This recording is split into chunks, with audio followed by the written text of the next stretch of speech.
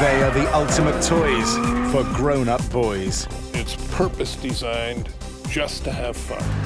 Built to appeal to the rebel in all of us. It is a very, very special sensation of courting death. It's as simple as that. Most cars are made for getting where you're going. Sports cars are about the thrill of the journey. It's outrageous, it's passionate, it's emotional. Can I say it's better than sex? Through the years, there have been some gems, but which one deserves the title, Greatest Ever? To help us narrow it down to 10, we asked the world's top drivers, collectors, critics, and enthusiasts what they thought. Our experts looked at performance and pedigree, style and technical innovation, and along the way, showed us what makes a truly great car.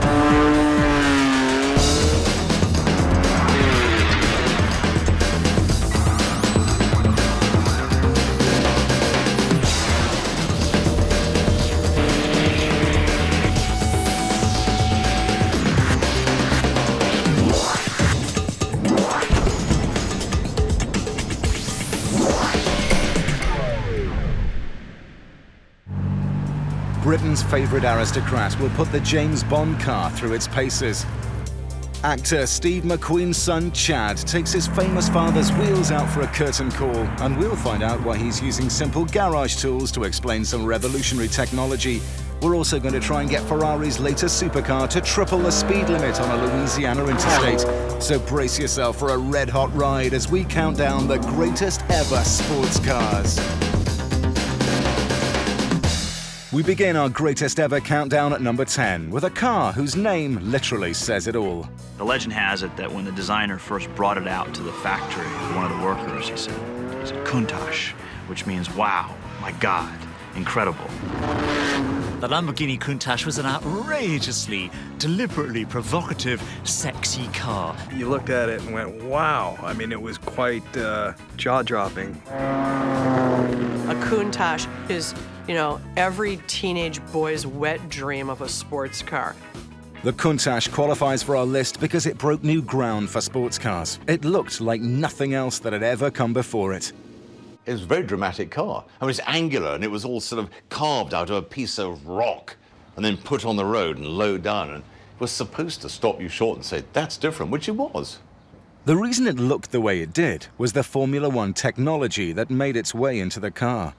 Pirelli designed the tires for the car that were extremely wide. I mean, they're one of the largest tires that were ever put on a production car. In fact, that's the secret to this car. Because the tires were almost double the normal size, the body had to be built around them, helping to give the Countach its outrageous shape. The space-age doors were real head-turners, but they're more about styling than engineering. The car's chassis was extremely rigid, and that meant the body didn't bend or flex much in the corners. With no need to compensate for a flexing body, the suspension could be set up very tightly, just like a race car, keeping the Countach level through turns at high speed. It's designed for ultimate performance in mind. Only 3 were produced each week, which meant the waiting list to get one was a year. It also came with a price tag of $150,000, inspiring the phrase supercar. Supercars is a name given to a car that goes above a certain speed, i.e. sort of somewhere between here and Mars, and will go faster than anyone needs to go. So we're talking 150 plus, certainly in the mid-70s. But the Countach was more than just the fastest sports car of its day. Just like Farrah Fawcett, it was also a pin-up, one that ended up in teenage boys' bedrooms all over the world. Including mine. I just dreamed of having one. Eventually, after a 2-year search, I found one in Alberta, Canada.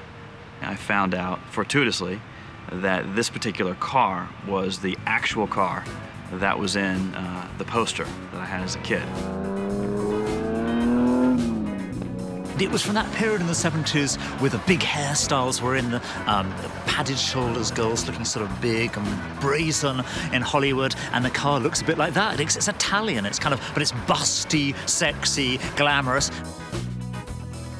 To drive, I would have to say it was thrilling but not relaxing.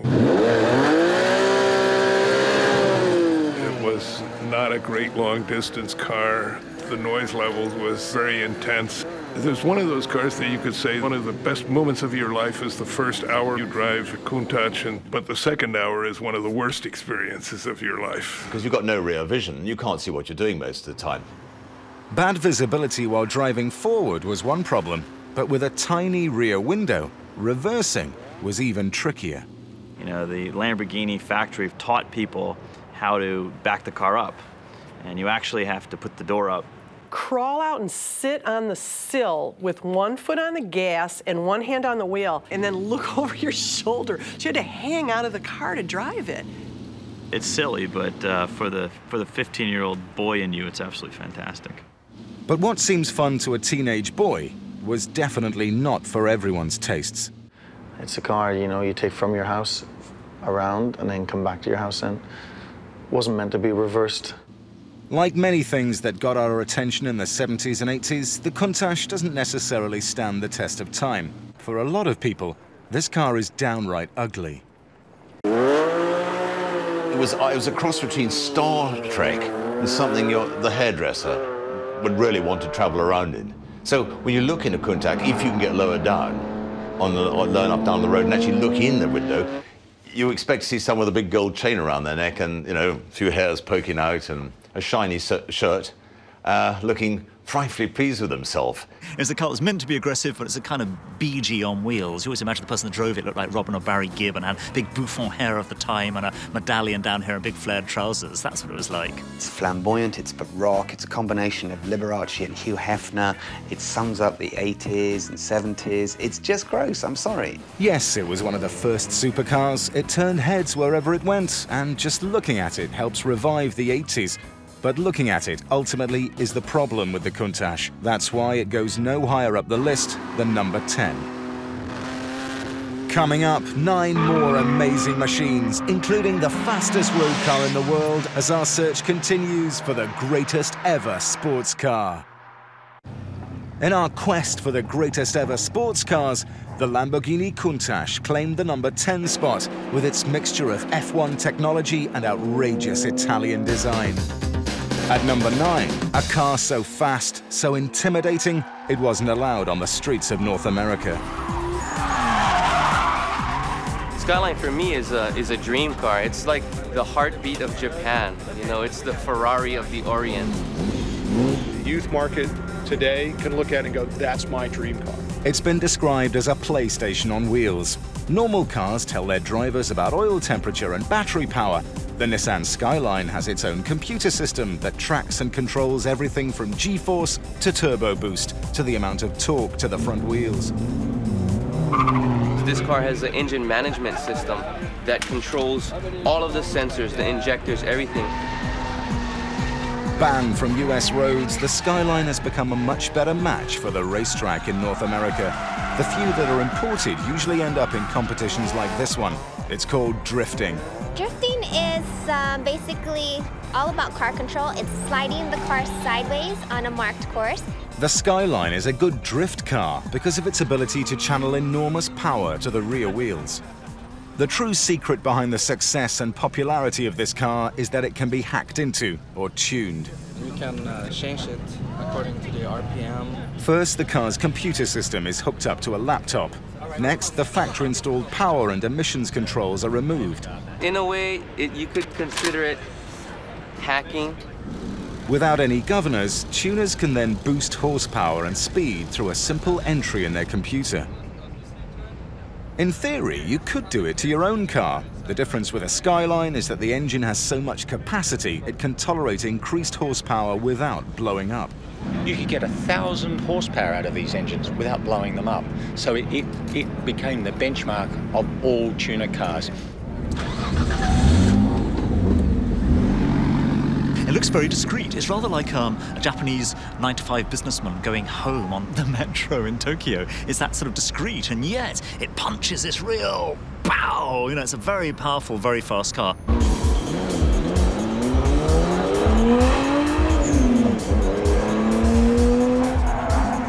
Besides all that power, the Skyline also has four-wheel steering and all-wheel drive, huge assets for controlling a sliding car. If your front tyres are spinning too much, the car's onboard computer transfers energy to the back. And then when they entered into the touring car series, it was just so successful, they had to put a weight handicap on it.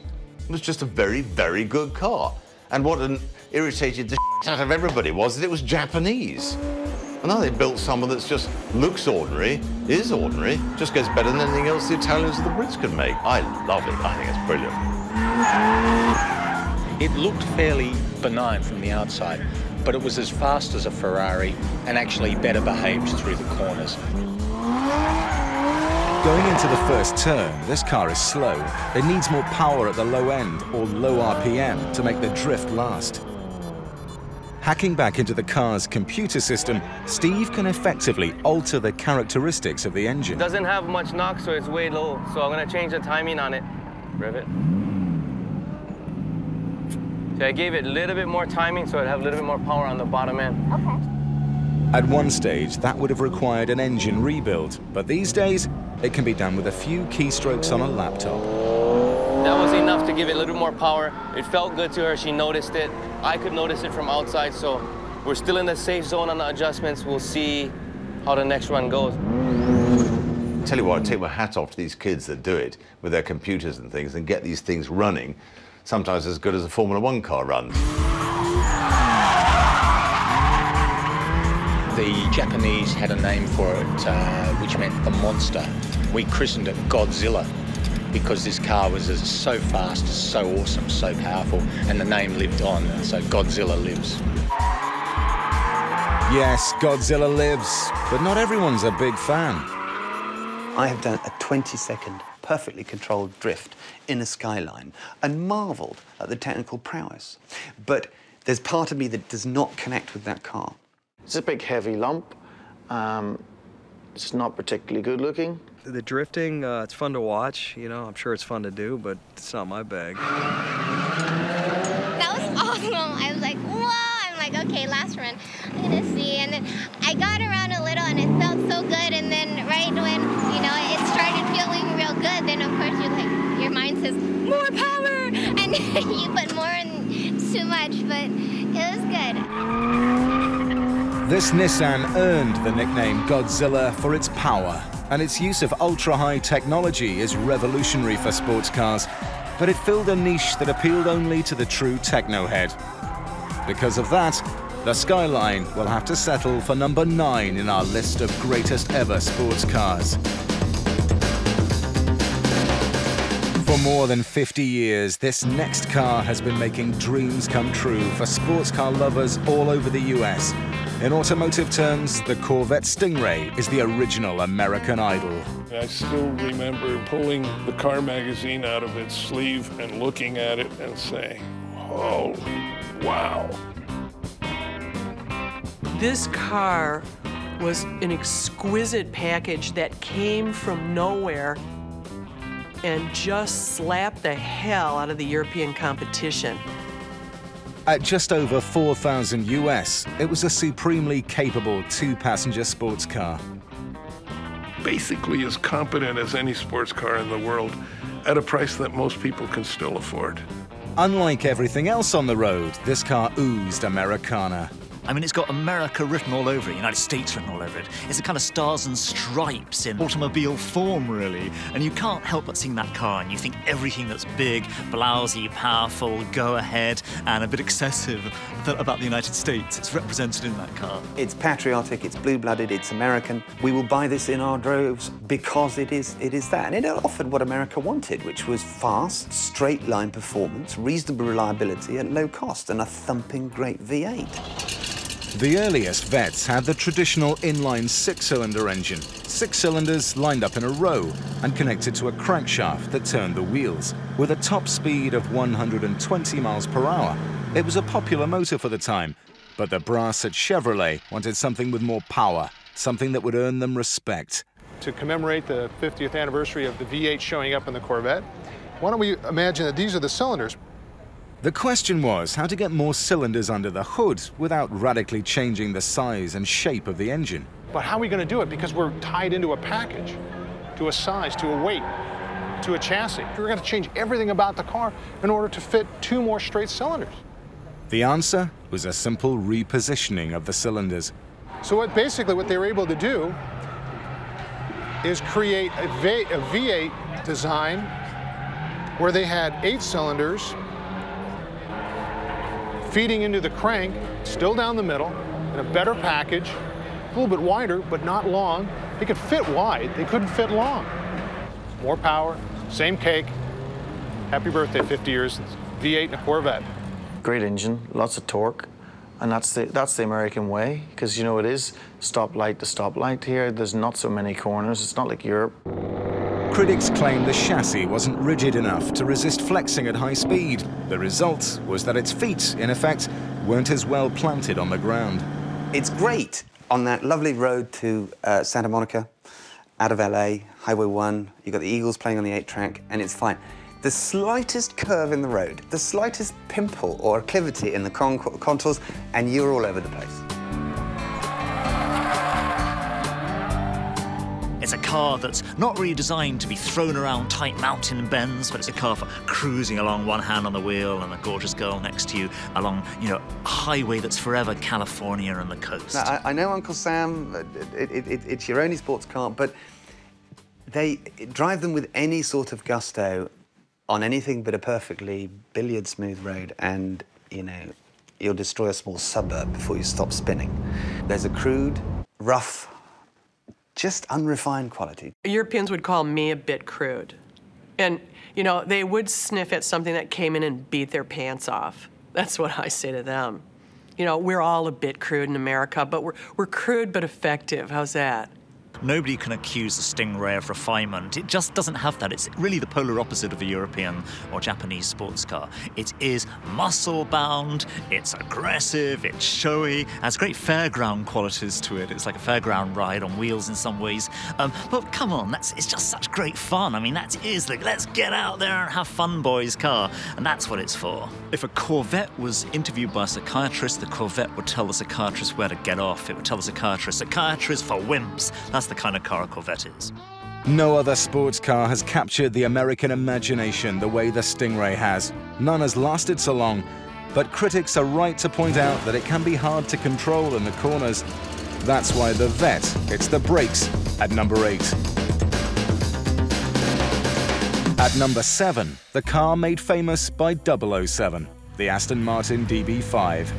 Aston Martin DB5 will be forever associated, of course, with James Bond. I mean, it always will be, the Goldfinger film. Everyone's imagination, every kid's imagination. The real car, of course, doesn't have an ejector seat, but it's for the guy that thinks themselves probably to be a fighter pilot or an airline pilot or a great international spy or a playboy. I mean, it is the Playboy's Express. It's the sort of car where you could jump in, catch the boat train from Dover to Calais, and speed through the night and arrive at a grand hotel somewhere on the Italian Riviera, stirred but not shaken and ready for that first Dom Perignon on the terrace.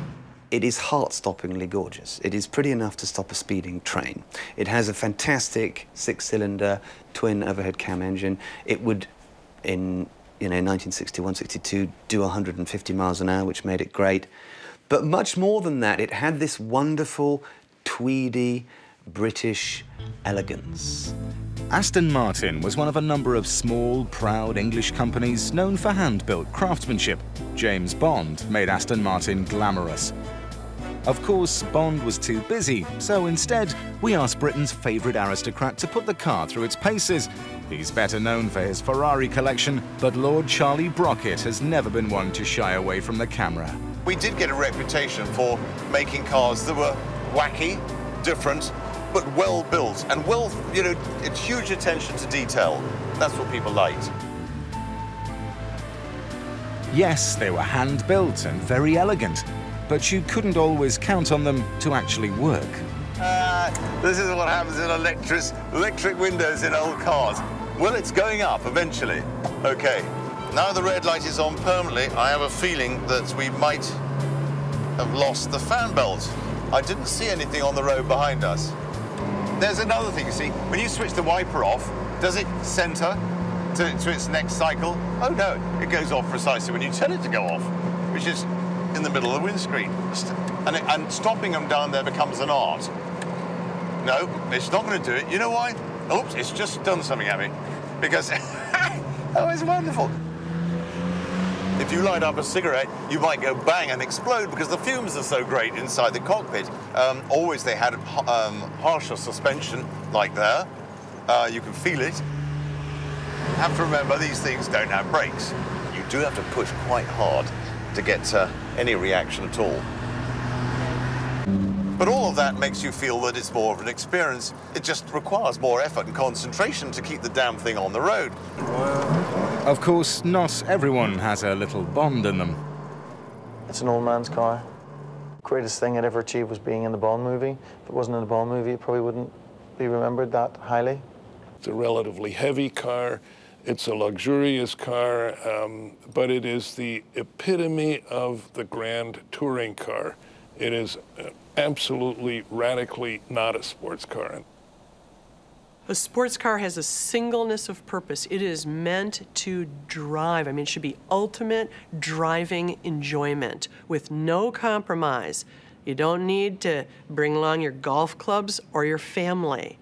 A GT car, a Gran Turismo car, absolutely gives a nod to those creature comforts on the road. It is definitely right up there in the top 10 coolest cars of all time just because of James Bond.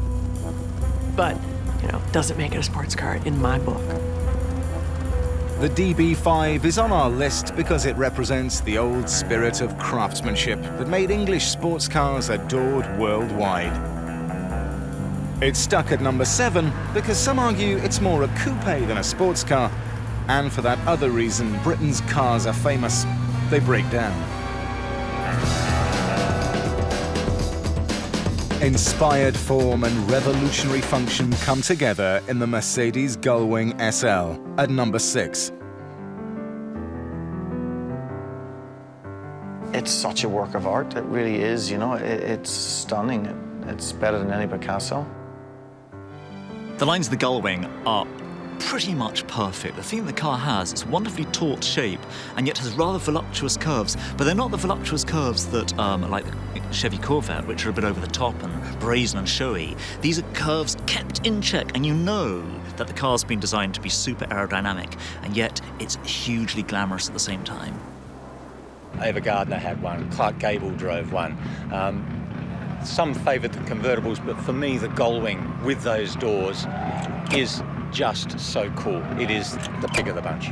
To arrive in a car and then the doors go up on little gas struts was really quite special. You want to make a stir, in those days you arrive in a Gullwing, you've made it. Certainly the Gullwing is a milestone car. Aesthetically, technologically, I mean, it stunned the world when it came out. Everybody just went, holy mackerel, look at the technology they've put in that thing. Its tubular space frame made the Gullwing extra rigid, crucial for control at high speeds. And at only 82 kilograms, the frame was as light as a feather. But those same tubes took up room where the bottom of the doors would go, so instead, they would hinge on the roof and lift up, as opposed to out. It was a practical piece of design, but wound up becoming the car's exotic signature. I mean, those doors were just unbelievable. It literally looked like a bird with the window, with the doors open. And when you pull them down, you're in this cocoon. No issue. Getting out is more difficult because you actually got to get your bottom on the ledge back up from the seat and swing out. But you see, Mercedes, Germans are so clever. I just think of all these things because what happens if the woman is driving wearing a skirt? There's a bar under the steering wheel, and you pull it out, and the steering wheel goes up like that. So now you can raise yourself, flip your legs over. See, the Germans think of everything. Damn them. Yet another innovation. This was the first production car in the world to use fuel injection. It was one of the most important high-tech advancements in the history of sports cars, and yet the concept of fuel injection is deceptively simple. With a carburetor, you've got pressure from the fuel tank via a pump, but it's low pressure. And when you put your foot on the accelerator, the fuel falls into the manifold like that, mixes with the air, explosive mix, and the car accelerates. That was fine for normal cars, but again, the Gullwing wanted to use race technology. With fuel injection, it's different because the fuel is actually propelled at high pressure into each cylinder, mixed with the air, and it's the exact amount of fuel. So it's efficient, it is the most combustible fuel-air mix, so that you get the biggest explosion, and therefore the greatest amount of acceleration and no wastage. It's an engineering-driven car, not a styling-driven car, and the styling comes after the engineering. You know, it's wrapping up the engineering. It's not there, the styling's there not to sell. And the cars, of course, they didn't need to sell many of these cars. They're a rarity, and they have a single purpose, driving hard and fast. While renowned the world over for its glamorous looks and technical achievements, it wasn't always the easiest car to drive. Driving it, it's a truck. You know, it's a big, heavy thing. The brakes, you got to push your, you know, the pedal through the floor to get it to stop. And the exhaust ran right underneath the car, so the floorboard gets really, really hot. It'll melt your tennis shoes. And it had its big swing axle in the back, so when you really got hauling butt, you could get it squirrely very easily. So it was sort of like riding the bull. It was unpredictable on the corner, and the suspension wasn't actually very good, which is a pity, because the rest of it was brilliant. It's not the nicest engine note, it's not the nicest looking, it's not the nicest interior, but as an overall package, it is one of the greatest.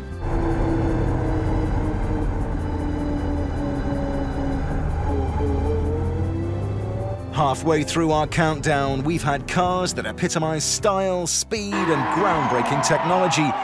Still ahead, the machine that saved the sports car business as we search for the greatest ever sports car.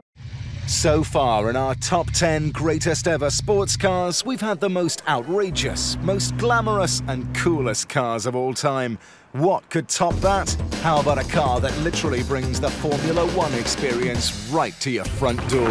It's pretty hard to beat a car that can do everything. If you collect Ferraris, you have to have one of these. Ferrari is the ultimate sports car company, and it's the ultimate Ferrari at the minute today. I think I would probably spend a lot of time in the garage just sitting out there just going, yeah. To get to number 5 on this list, you need something really special. How about this? Everything Ferrari has ever learned about racing cars on a track has been applied to their latest creation for the road, the Enzo, named after Enzo Ferrari himself. They are the quickest at putting track race technology into the road car. So last year's race technology will literally be in next year's road car. No company has a greater singleness of purpose than Ferrari. All of their cars are sports cars. That's all they are. There are 2 seats and a giant engine. They are only meant to do one thing, and that's drive hard and drive fast. Under the hood, a 6-litre V12 capable of 660 horsepower, double the Stingray.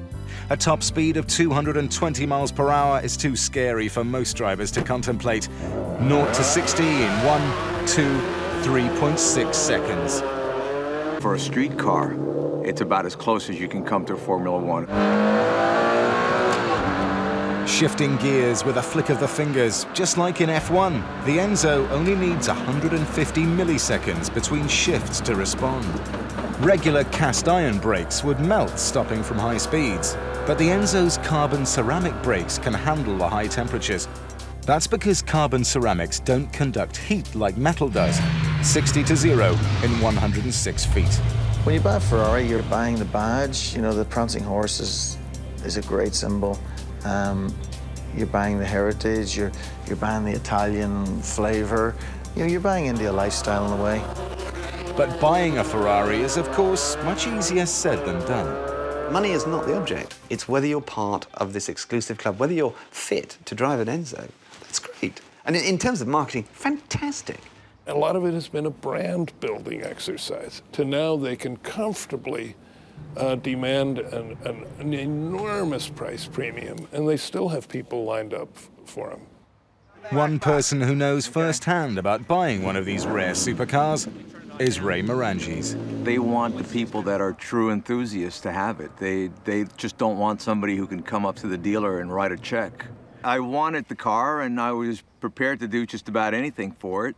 I had to become part of the Ferrari family. I had to prepare a resume of all the cars that I had owned. I had to get letters of recommendation. It was like trying to get accepted into Harvard. At first I was rejected, and I persisted, and through cajoling and politicking and buying lots of lunches and going in and shaking a lot of hands, I was able to get on the list. I walked in, and when I saw the car, I just couldn't believe it, that a guy like me could get a car like that. By the way, the car Ray bought cost roughly £300,000. Most of that money goes to F1-style technology, and because of that, the car's looks, at least in some eyes, have suffered. We know in Formula One, aerodynamics don't necessarily make for beautiful shapes. So we've got an automobile in terms of the Enzo that is an incredibly high-performance automobile, brilliantly designed, beautifully engineered, but built around a body that demands raw physics in terms of aerodynamics. So we don't have a particularly, in my opinion, pretty automobile.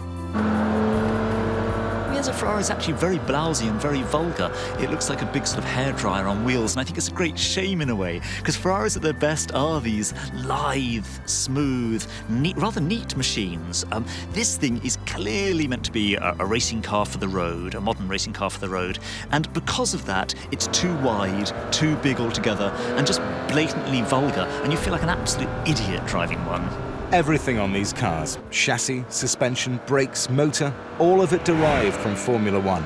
That's what makes it special.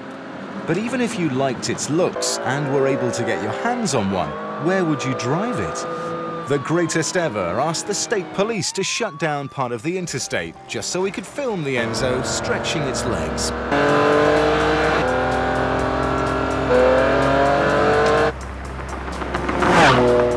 And not one to miss an opportunity, Ray takes full advantage, pushing his Ferrari to nearly triple the speed limit. But where are you going to do that? Here in America, we're in the wrong place to own one. If you're pushing it on, you'll be over 100 miles an hour too often, and eventually someone will pull out, a dog will pull out, something will happen, and you'll slice it in half on a lamppost. So it doesn't really make a lot of sense. Rarely out of first on the track, this Ferrari will have to settle for fifth on our list. 1960s England. The nation is finally breaking out of its post-war austerity. A new generation of hipsters, mods and beatniks are turning heads all over London. At the centre of that swinging scene is a positively groovy sports car, unlike anything that has come before, the E-Type Jaguar. Here was a car that signalled, hey, Britain was at the centre of the hip-hop happening 60s, and the E-Type was part of that. The E-Type, to me, it is the most beautiful car in the world. No other car before or since has been so beautifully, beautifully designed.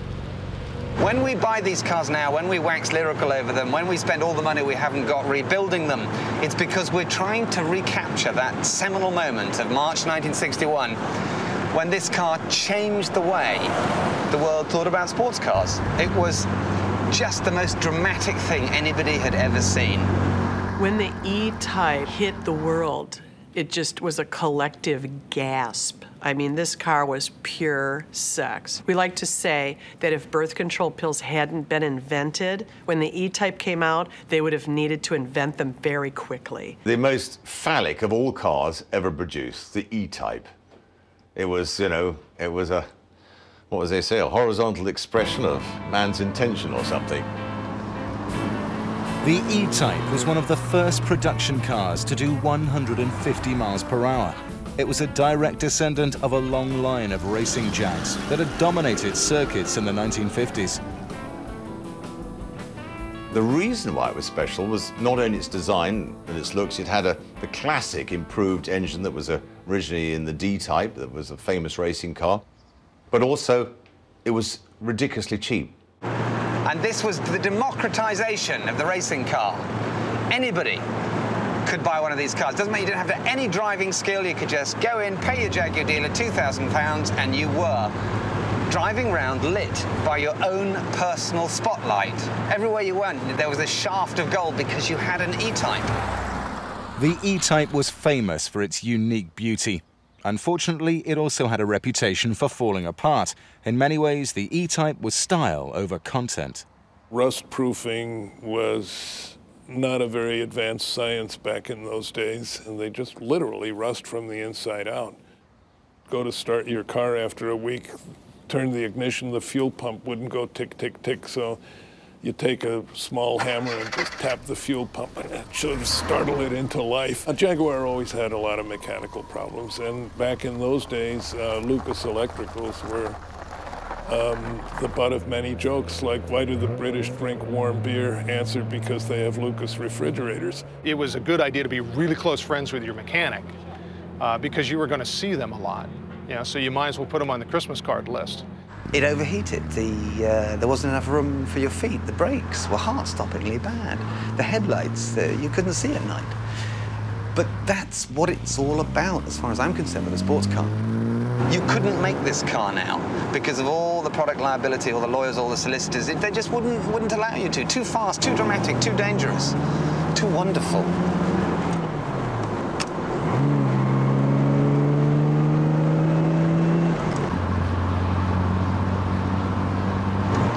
So we've overtaken everything on the road. We've touched 105 miles an hour. This is a 44-year-old car, and it feels great. It's fantastic. It's still as captivating, still as exciting, still as sexy as it was in 1961. Now do you understand? The E-Type makes our list because it's quite possibly the best-looking car ever made. But the fact that it was moody and couldn't always be counted on to show up confines this supermodel to number 4.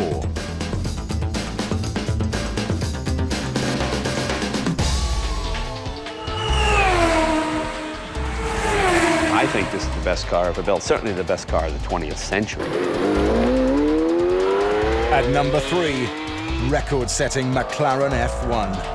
The McLaren F1 is really the Field of Dreams supercar.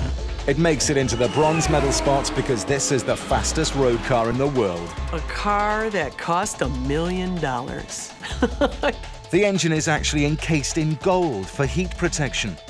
Basically, the premise behind it is build it and they will buy it. This was a car where basically money was no object. And they just made the car that they thought would be perfect. And what they came up with was a car that will still, at the high end, outperform a Formula One car. The car is so much better than you are. You know, it's a bit like having sex with an aerobics instructor. You're never going to wear her out. Do the best you can. And she's going, okay, you done? Are you through now? Yeah, okay, great. Yeah, I mean, that's how good it is. You know? Compared to normal cars, the F1 is as light as a feather. That's because it's made with an all-carbon composite body. Combine that with a 627 horsepower engine, and you can go from 0 to 60 in just over 3.2 seconds. Just like the Enzo, this really is a race car, very thinly disguised for the street. Oh, it's wonderful to drive. This is one of the few cars where, oh my God, I'm going 175. Sorry, excuse me. I mean, it's literally that fast. It is the fastest car in the world. To this day, there's not a Ferrari or a Porsche that can beat it in top speed. A beautiful technical tour de force. And it occupies a very, very special place. It's Mount Olympus as far as cars go. I don't believe any manufacturer will have the money, the wherewithal, or the justification to ever do that again. But we'll see. But I don't think so. The research and development is too huge. It can only really be done by a current Formula One or Indy car producer. If there was ever artistry in mechanical engineering and mechanical things, this is it. I mean, there's no silly wing on it. It doesn't look outrageous. It just looks sensual. It isn't like a Countach where these 12-year-old boys are salivating over it. I mean, it's a mature expression of an engineering design and concept. Still can't find the flaw? Well, some of our contributors have.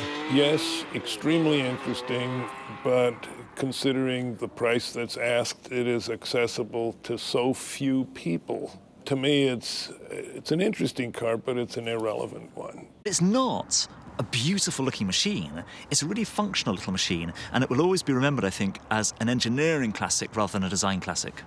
Why 3 seats?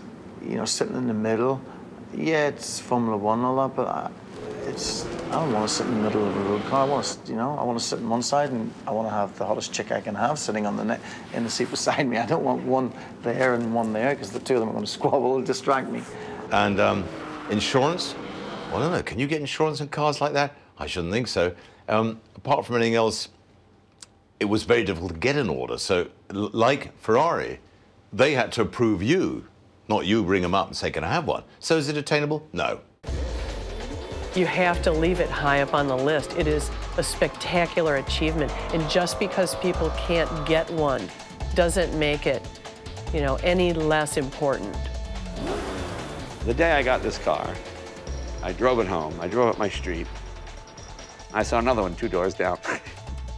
So I said, hey, wait a minute. So I didn't even know the guy. I just knocked on the door. I said, is that your McLaren? He goes, yeah. I said, I got one too. And he was visiting this woman who lived in the house. And it just made me laugh. I thought, well, there's only 64 of these in the world. Wow, this is pretty cool. Ah.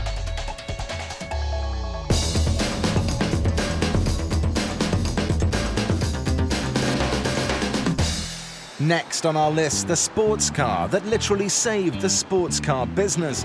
Some of the sexiest names on the street, like Mercedes and BMW, owe a huge debt to the modest little Mazda Miata, the biggest selling two-seat convertible of all time. I think the Miata is the most influential sports car of its time. It actually brought back the idea of having a personal sports car when we were lost. We had nothing. So cars today like BMW Z4, Mercedes SLK, all owe their existence to the success of the Mazda Miata.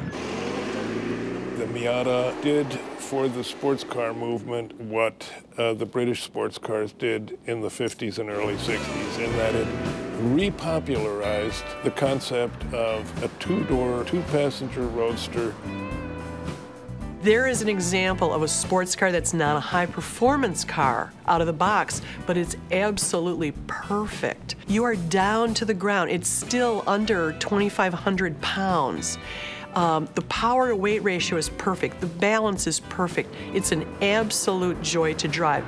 Because it was so light and evenly balanced front to back, the Miata handled superbly. It wasn't expensive. It handled brilliantly, was cheap to run, and it performed well. And lastly, and most irritatingly, Japanese again, it was reliable. When they tested prototypes, they went out over to Santa Barbara and they were literally being pursued by joggers, waving checkbooks and things like this. You know, what is this car? We want to buy it. You know, this is great. Not exactly the most macho of sports car, the Miata is known more for its social clubs than setting speed records. It takes a sluggish 7+ seconds to get from 0 to 60.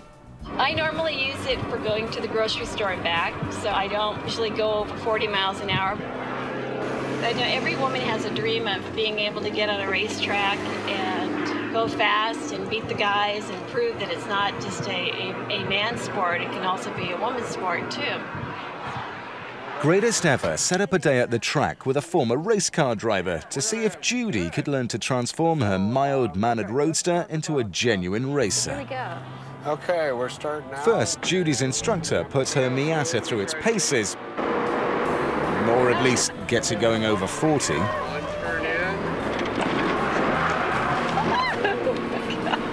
fun when you're driving.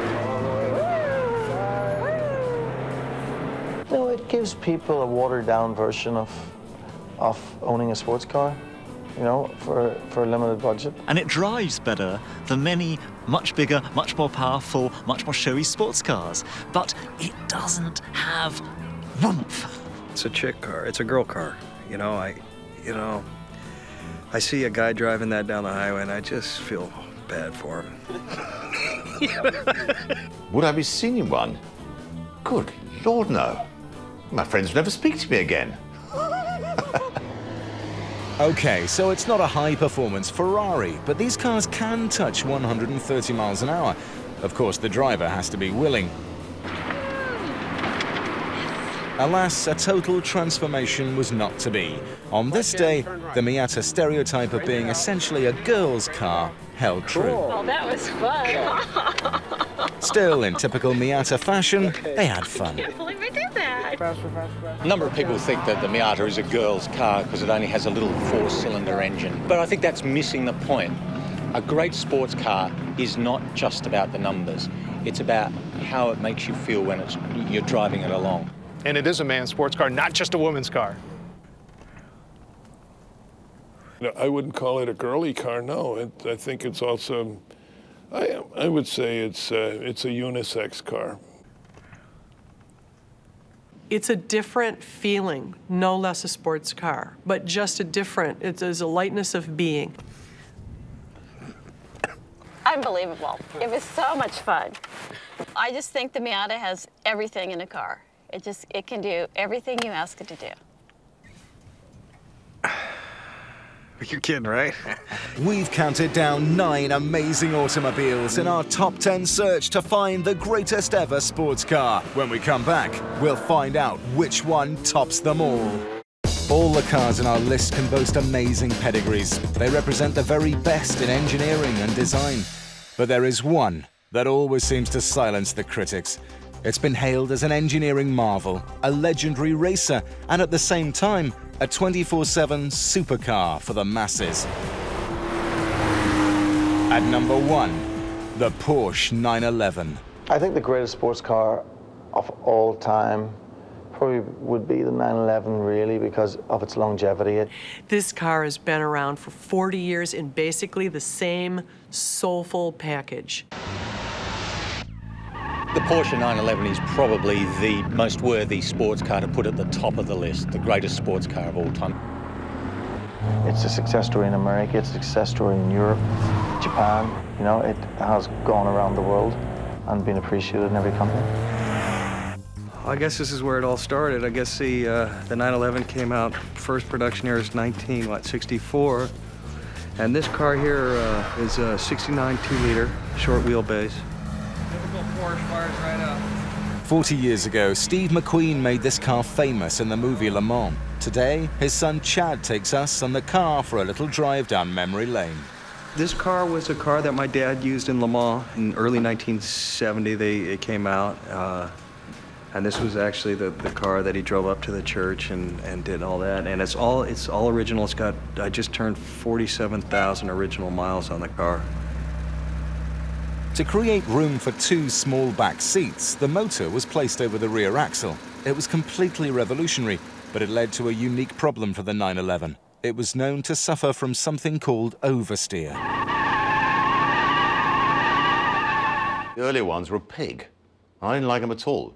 Because again, you lose your concentration, whatever, get something wrong, hit a bit of damp bit round the corner, God forbid a bit of oil, and you are definitely going the wrong way round the corner. It was a car that was always slightly fundamentally flawed. It never really steered or went round corners as well as it should have done in the early days. The thing about the Porsche, they're tricky to drive fast, especially the vintage ones. The older ones, they're race cars. I mean, you've got a massive weight in the rear. Say you're going into a right-hand corner. You turn the car in. It's a pendulum effect. You go into a corner, and the car wants to rotate. It's the same thing as if, say, you throw a hammer. This is what I'm trying to explain. The head of the hammer is going to always want to hit the ground first because it's the heaviest. So the car does have a natural tendency to want to oversteer. I just love the sound of this motor. Puts a smile on my face. Since the early days, Porsche has worked extensively on controlling the car's tendency to slide. Over the years, the wheelbase is extended. Of course, wider rims, tire setup. They would push the motor a little further in front of the axle, get a better balance.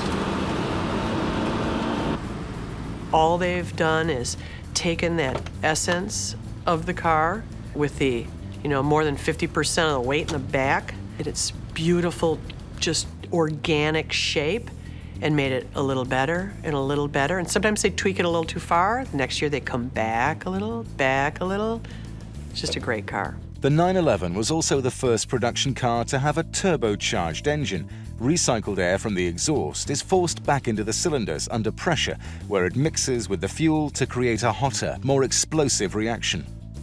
To understand turbocharging, think of what happens to a fire when a big wind comes along. Or if you happen to be near a garage, how about a simple air hose and a gently smouldering cigar? What we're about to do here is basically a real simple version of how a turbocharger works. What we have here is a fuel, and then we have our compressed air. So when you step on the accelerator, say this is your recycled gases, compressed, here's your fuel, and Super hot. that's a turbo. Throughout its history, the 911 has been a peerless innovator. At the same time, the car never lost its original spirit. It's just a natural evolution, you know? That car became successful because it deserved its success. It really did. You just touch it and it feels quality. You close the door, it feels quality. You close the boot, it's quality. The seats are quality, the switches are quality. You know, they're very simple inside. And over 40 years, the idea of this strange little car, which in its classic days had a rear engine, and a very strange rear engine too, was made to behave perfectly. And so we could all watch as this car developed and got better and better over the years. You don't lose the lineage from this car to this one.